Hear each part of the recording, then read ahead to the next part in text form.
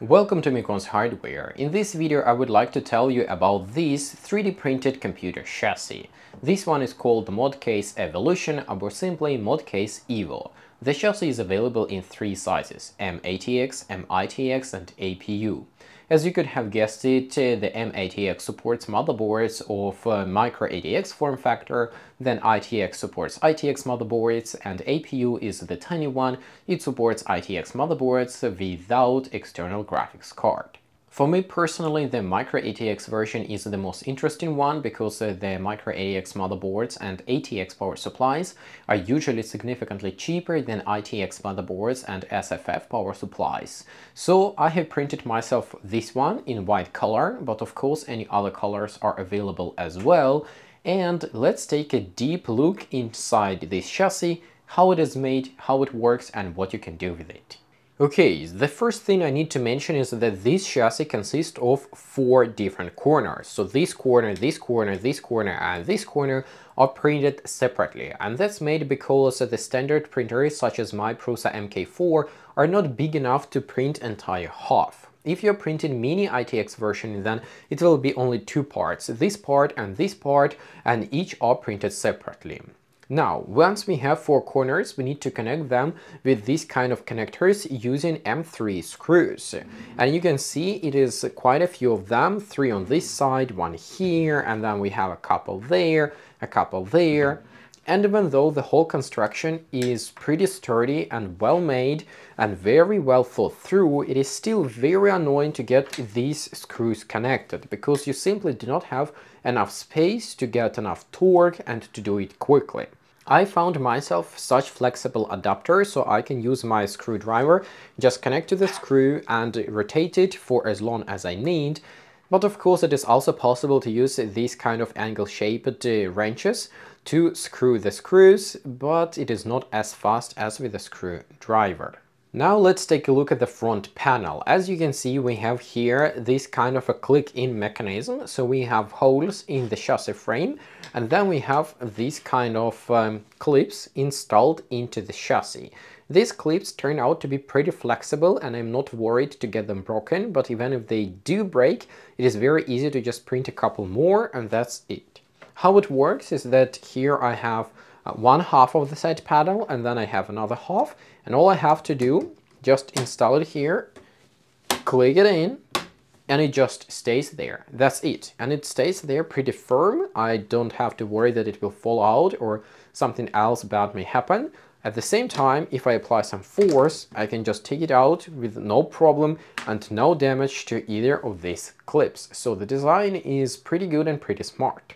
In this chassis, you install your motherboard on these plastic standoffs, and it is possible to screw your screw straight into the plastic and secure your motherboard that way. But if you have a very heavy CPU cooler or for some reason you want a better option, for example, if you will be shipping the chassis, then it is possible to use M3 screws with the nuts. And here on the back side, you can see you can add nuts and secure your motherboard very tight and very firmly inside the chassis. Additionally, for easier CPU cooler installation, it is possible to open this back door like this. We have exactly the same mechanism with these click-in clips over here. And you gain access to the back side of the motherboard where the CPU cooler is installed. So it's very easy and very quick to install and replace CPU coolers, and then just put this thing back and just click it in, the same as the front panel. I really like this option. Now let's take a look at the back side. Here we have a place for 120mm fan. This is obviously the motherboard I/O, and then we have here all the expansion slots of a micro-ATX motherboard. Once a graphics card or any other expansion card is installed, it can be secured with this kind of clip. So it goes like this. And right now it is not very tight. It can move a little bit to the sides, and that's because we don't have anything installed here. So the gap over here is not filled with a graphics card bracket, and there is not enough friction to keep it in place. But the idea is that it's supposed to be pretty tight and supposed to secure your expansion cards in place. Then these two pieces are for those who want to route the water cooling tubes through the chassis for whatever reason. I'm not gonna do that, but if you want to, it is here. And this one is for a reset button if you would want that. The button is exactly the same as on the front panel. And on the front panel, you can see here I have a white button, but the button, of course, is not printed on the 3D printer, so you need to buy a button. You can buy a standard 16mm button, which are available on Amazon, AliExpress, or you can do like I did.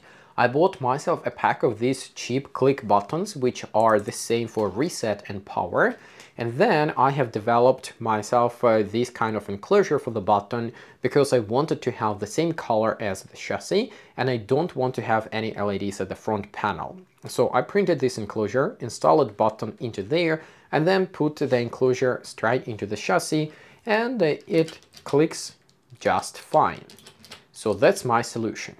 Now, for the front USB, we have two standard USB Type-A and one USB Type-C exit. In both cases, you would have to buy expansion cables or extension cables, whatever they are called. So, for example, something like this. In this case, this adapter has these two USB ports soldered on this PCB, so I'm not gonna desolder them. Otherwise, I could have tried it, but I have bought something like this from AliExpress for testing, but it has not yet arrived. You would have to buy something like this as well. This, of course, goes to the motherboard, and these two are plugged into these holes and then secured with a bolt or with a screw in the chassis. The same works for the USB Type-C, but of course you need to buy a USB Type-C expansion cable and ensure that your motherboard supports it. Additionally, it is possible to print dust filters for these side panels, so it is less dusty inside the chassis, but I'm not gonna do that because my home is not that dirty. And it is also possible to print mounting brackets for SATA, HDD and SSD drives. I'm also not going to do that because I value space inside the chassis, and my planned build is going to use only one M.2 SSD drive. For the next step, I plan to assemble a computer inside this chassis, test it, validate it, see if I like it or dislike it, and I will report about it in the next video. If you're interested in this chassis and you would like to either buy it or order printing of this chassis, then all the links will be available in the video description, and of course you can buy it from me or order printing services from me. With this, I have to say thanks for watching, thanks for listening, I hope it was interesting, bye for now.